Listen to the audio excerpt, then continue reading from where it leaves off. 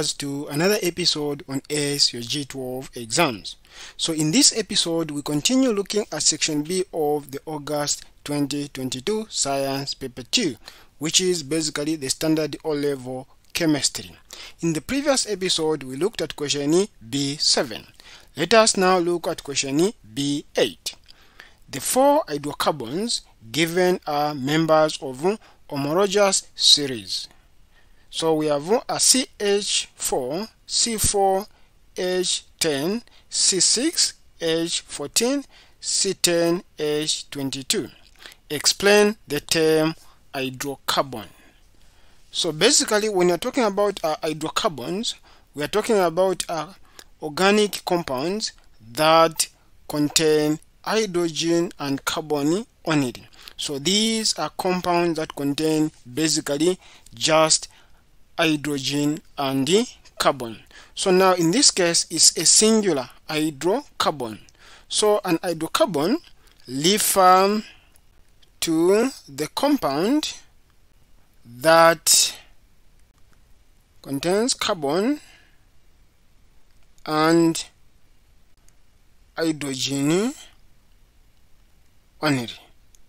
That is basically an hydrocarbon. Question B. Name the Roman numeral 1 homologous series to which the above hydrocarbons belong. Roman numeral 2 compound with the molecular formula C subscript 4 H subscript 10. So if we look at these four compounds, they obey a generic formula C subscript N H subscript 2N plus 2.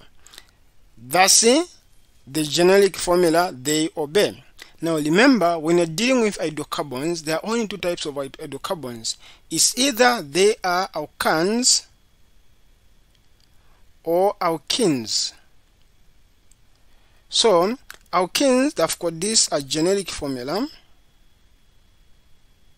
That's for alkenes, this one. Then for alkanes, it's basically this one. So if, for example, we pick the first one, C is 1.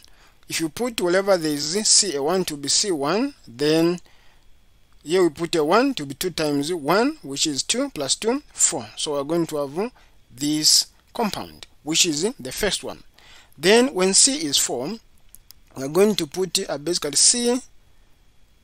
C4, then 4 times 2, which is 8, plus 2, 10. So we're going to have this compound, which is basically the case of that one. So it's the same.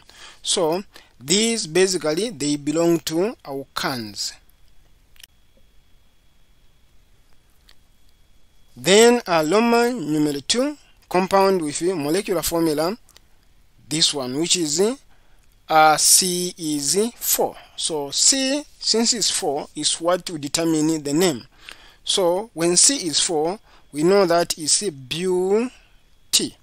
Now whether it's butene or butane, it depends on whether it's alkanes or alkenes. So because it's alkanes, it becomes butane.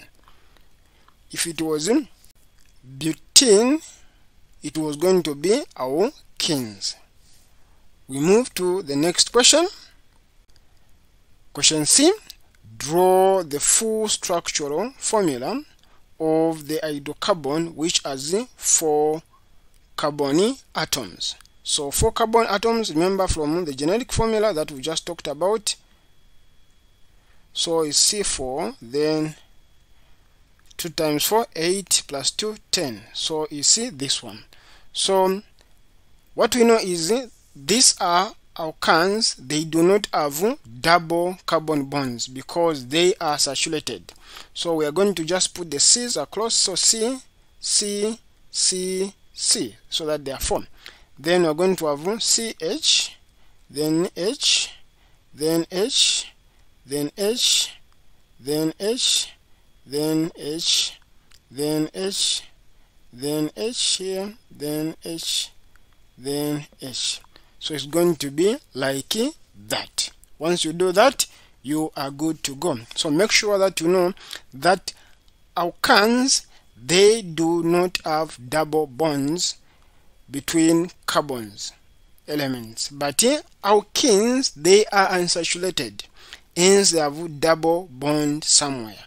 Take note of that. Question D. Which of the given hydrocarbons has the highest boiling point?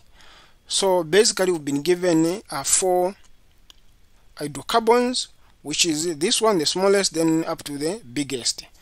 Now the boiling point increases as the chain or the structural chain increases.